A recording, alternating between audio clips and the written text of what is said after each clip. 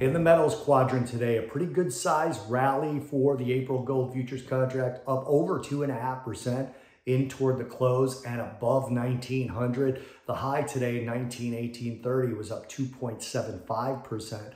The low, 1875.70, that was actually up 48 basis points, or almost a half of 1% from yesterday's settlement of 1867.29. Today is the largest single session percentage move since December 1st. Of course, that's a percentage move higher, not lower.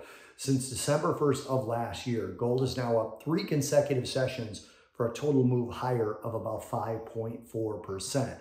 This looks to be a classic flight to safety. The move in gold is mirroring an up move in the yen, the Swiss franc, and treasury prices. When we look at those four things going up together, and I'll include silver in that, that's generally when you're looking at some sort of risk-off measure and a flight to safety to protect capital. The yen is up about 1.3%, Swiss franc about 1.25%, and the 10-year treasury on a price basis is up about 1.4%. But also bond yields, when you look at yields, again, when yields are going higher, it's generally pressure on gold. When yields are going lower, it's a tailwind to gold, and treasuries had their largest single session drop in yields since the 1980s. Dramatic in the 2-year, down 51 basis points, sitting at just above 4% now, 4.10%. The 5-year down 29 basis points, 3.67%. The 10-year at 3.5%. Remember, it just popped above 4% very recently.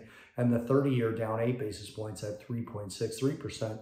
Interesting part as well is the 2s10s inversion, which on March 8th was negative 107, is negative 159. So a big steepening of the yield curve has gone along with this. All of this has been a tailwind for gold the last 3 sessions, including today.